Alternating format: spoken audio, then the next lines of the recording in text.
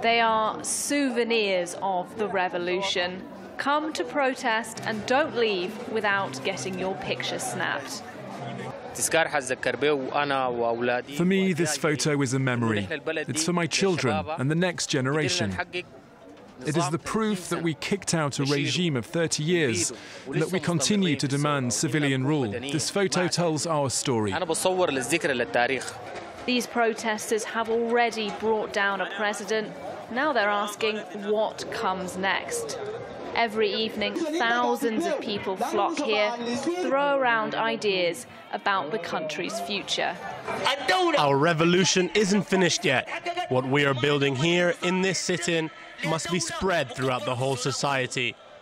I'm talking about values like tolerance. We aren't done until those values reside in every house in Sudan. And how can you spread those values? Through books, of course. Politics and history texts have been heavily censored in Sudan for years now, but tonight they're out for anybody to browse. We call it the Republic of the Sit-in.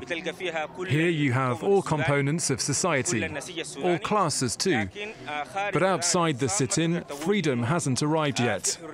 The regime is still lingering. The battle for Sudan's future is far from over. The military still wields enormous power and the opposition is already splintered. But here, people are optimistic. From this sit-in, the heart of the revolution continues to beat.